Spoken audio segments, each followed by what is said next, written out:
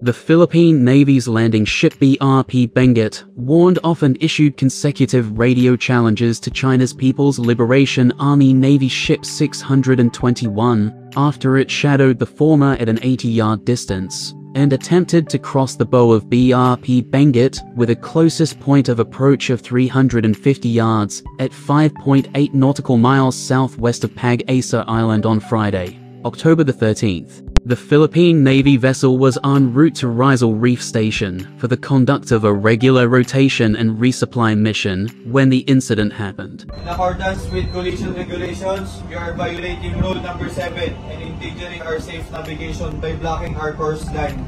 You are advised to keep clear immediately and avoid risk of collision. Again, you are advised to keep clear immediately and avoid risk of collisions. Your actions are being recorded.